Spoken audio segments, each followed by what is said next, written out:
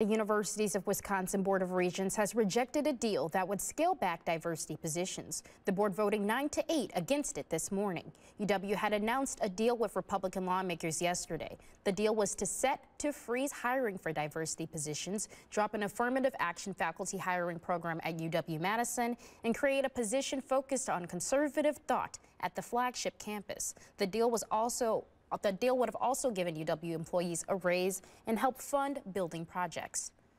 I want to make it very clear.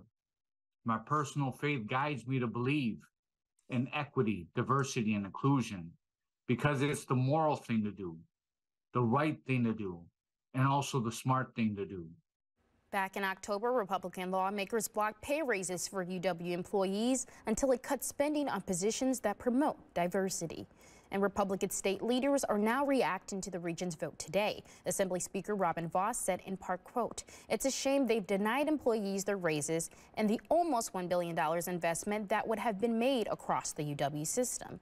And Governor Tony Evers responded to the region's vote too, saying, quote, "I urge legislative Republicans to remain in those conversations so we can work together and find common ground to do what's best for the UW system."